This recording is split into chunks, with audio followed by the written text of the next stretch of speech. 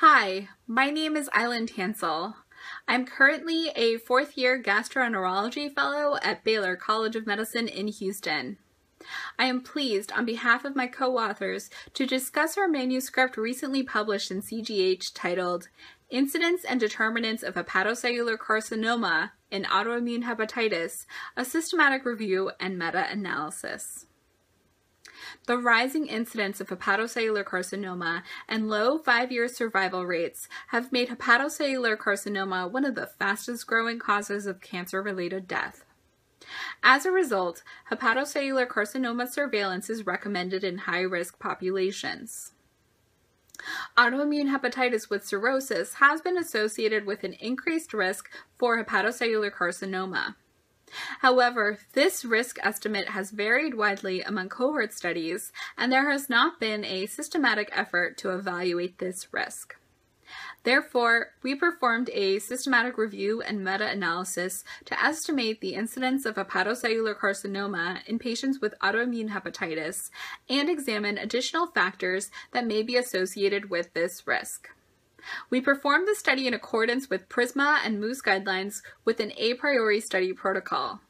We used random effects models to estimate pooled incidence rates for all patients with autoimmune hepatitis and in several subgroups. A total of 25 studies involving 6,425 patients with autoimmune hepatitis met our inclusion criteria and were included in the meta-analysis. 80% of patients were women. Cohort sizes ranged from 1,721 patients with a median cohort size of 170 patients. The average follow-up times range from 3 to 16 years with a median follow-up time of 8 years. At the time of their initial diagnosis with autoimmune hepatitis, approximately 1 in 3 patients had already progressed to cirrhosis.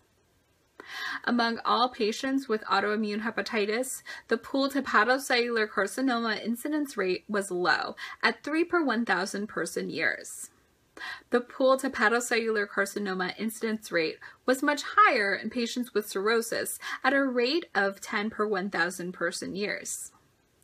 Furthermore, almost all patients with hepatocellular carcinoma had progressed to cirrhosis at the time of their diagnosis with hepatocellular carcinoma.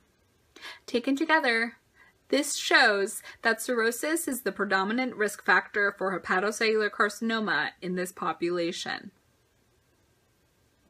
We also found hepatocellular carcinoma incidence rates varied according to the source population used. Studies using single tertiary center data found much higher rates of hepatocellular carcinoma compared to studies using multiple centers or country data. This may reflect an increased risk of hepatocellular carcinoma in patients with more complicated or severe disease that are generally seen at these tertiary care centers. Additionally, we found the hepatocellular carcinoma incidence rate was much higher in men compared to women. This difference was not statistically significant and was likely impacted by sample size.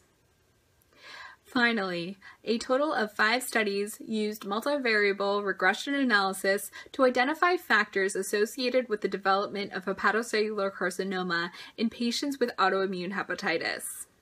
These studies identified cirrhosis, male gender, older age, multiple autoimmune hepatitis relapses, and alcohol use as independent factors associated with an increased risk for hepatocellular carcinoma.